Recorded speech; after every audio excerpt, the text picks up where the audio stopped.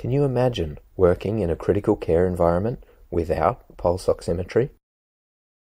Oximetry was invented in 1935, but it wasn't until the pulse oximeter was developed in 1972 and released commercially in 1980 that this became a universal critical care monitoring modality. My name is Ken Hoffman. I'm an intensive care specialist at the Alfred Hospital in Melbourne. In this video, we're going to review how this incredible piece of technology works. This video is made for those sitting the Australian and New Zealand College of Intensive Care Medicine First Part examination to demonstrate the expected level of knowledge. As with all measurement and monitoring devices, there are four components to the system. 1. A biological variable. 2. A sensor. 3. An integrator. And 4. An output. Firstly, the biological variable that we are measuring is the percentage saturation of hemoglobin molecules in the bloodstream. To calculate this, we rely on the principle that oxygenated and deoxygenated hemoglobin have different light absorption characteristics depending on the light wavelength. We can see this visually because oxygenated hemoglobin is a bright red color and deoxygenated hemoglobin is a deep dark red. The next component is the sensor system. This consists of a pair of light-emitting diodes which emit monochromatic red light at a wavelength of 660 nanometers and monochromatic infrared light, which we cannot see because it's outside the visible spectrum, at a wavelength of 940 nanometers. The reason these wavelengths were selected is because at these wavelengths, oxygenated hemoglobin and deoxygenated hemoglobin have very different absorptive properties. This allows us to calculate the proportion of oxygenated hemoglobin and deoxygenated hemoglobin that is present. We then have a pair of photodiodes, or light sensors, which detect how much light of each wavelength has passed through the tissues and converts this to an electrical signal. These sensors are surrounded by an opaque case to minimize the ambient light signal. Next, we have the integrator, or computer, which processes the electrical signal. This is where pulse oximetry gets very clever. In processing the signal, we need to review two physics laws, Beer's law and Lambert's law. These are often combined and termed Beer-Lambert's law. Beer's law states that the absorption or attenuation of light as it passes through a substance is proportional to the concentration of that substance.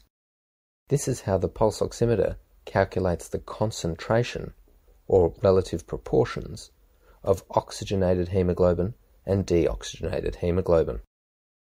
The second law is Lambert's law.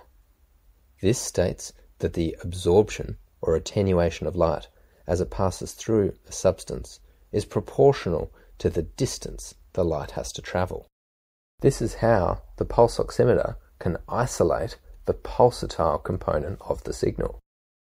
As blood moves into the tissues with each cardiac contraction, there is a tiny but measurable increase in the distance between the light-emitting diodes and the photodiode detectors.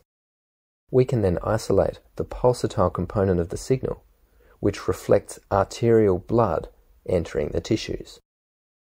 We do this by assessing the AC, or pulsatile component of the signal, compared to the ratio of DC, or non-pulsatile component of the signal. We do this for both 660 nanometer and 940 nanometer light wavelengths. We then combine these ratios for both 660 nanometer and 940 nanometer light into another ratio termed the R value.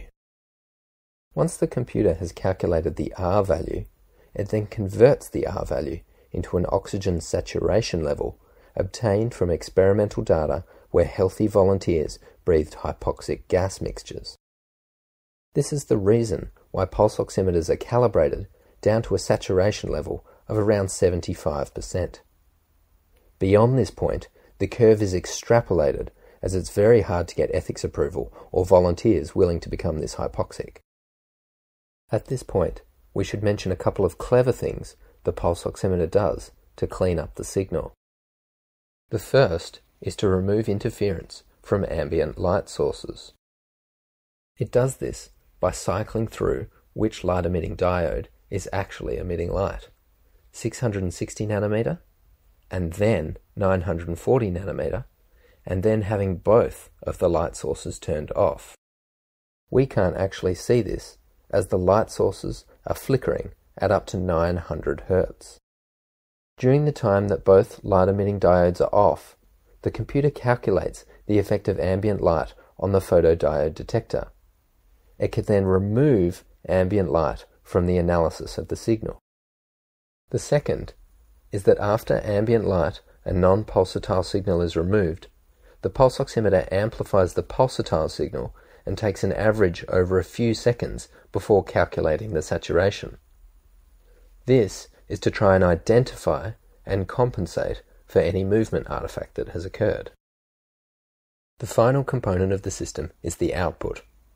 This includes a numerical display, usually with the saturations and the heart rate, and on higher quality monitors, a graph called a plethysmograph, which means a graph of the change in volume.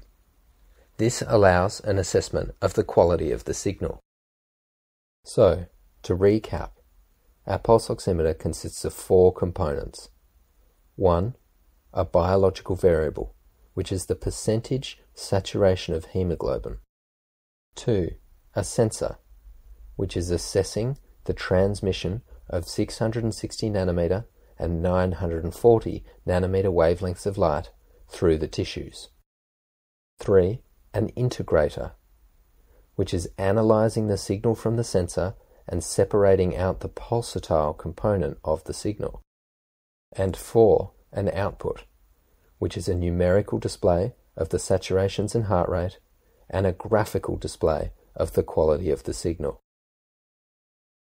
Thank you for listening. If this was useful, please hit the like button. If you would like to see more videos like this, please subscribe to our channel.